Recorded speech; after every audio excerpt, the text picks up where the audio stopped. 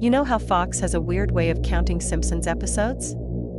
They refuse to count a couple of them, making the amount of episodes inconsistent. The reason for this is a lost episode from season 1. Finding details about this missing episode is difficult. No one who was working on the show at the time likes to talk about it. From what has been pieced together, the lost episode was written entirely by Matt Groening. During production of the first season, Matt started to act strangely. He was very quiet, mentioning this to anyone who was present results in them getting very angry, and forbidding you to ever mention it to Matt. I first heard of it at an event where David Silverman was speaking.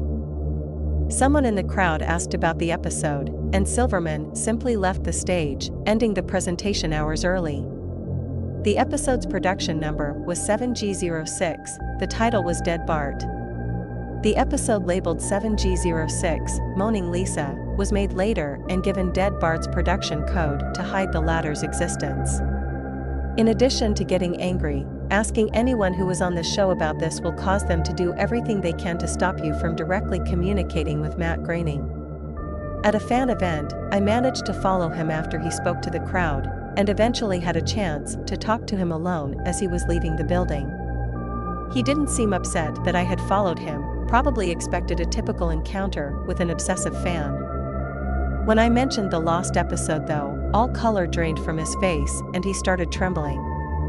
When I asked him if he could tell me any details, he sounded like he was on the verge of tears. He grabbed a piece of paper, wrote something on it, and handed it to me. He begged me never to mention the episode again. The piece of paper had a website address on it. I would rather not say what it was, for reasons you'll see in a second. I entered the address into my browser, and I came to a site that was completely black, except for a line of yellow text, a download link. I clicked on it, and a file started downloading.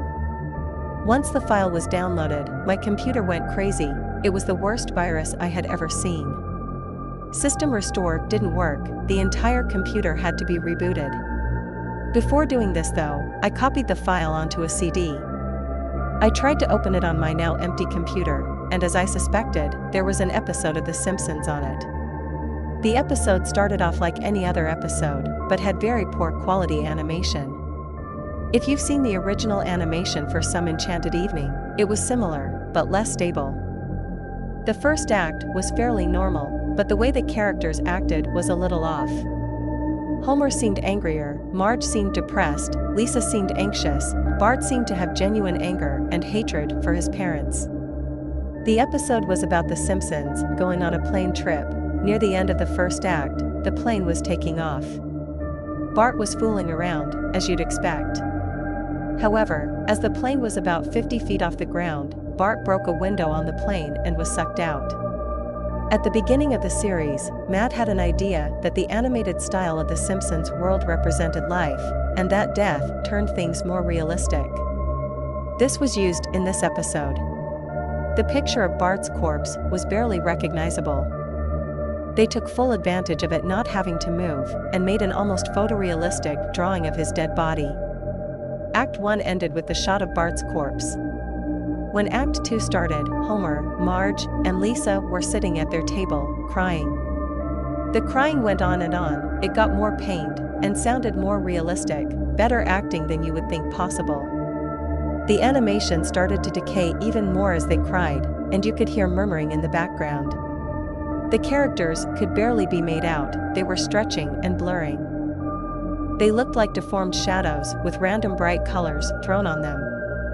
There were faces looking in the window, flashing in and out, so you were never sure what they looked like. This crying went on for all of Act 2. Act 3 opened with a title card saying 1 year had passed. Homer, Marge, and Lisa were skeletally thin, and still sitting at the table.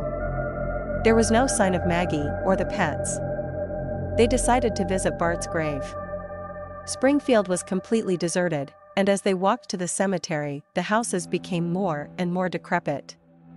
They all looked abandoned.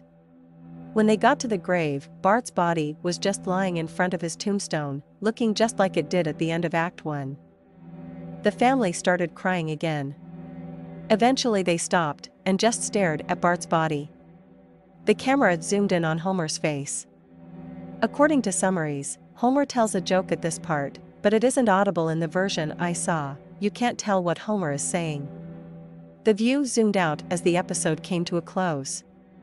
The tombstones in the background had the names of every Simpsons guest star on them. Some that no one had heard of in 1989, some that haven't been on the show yet. All of them had death dates on them. For guests who died since, like Michael Jackson and George Harrison, the dates were when they would die. The credits were completely silent and seemed handwritten. The final image was the Simpson family on their couch. Like in the intros, but all drawn in hyper-realistic, lifeless style of Bart's corpse.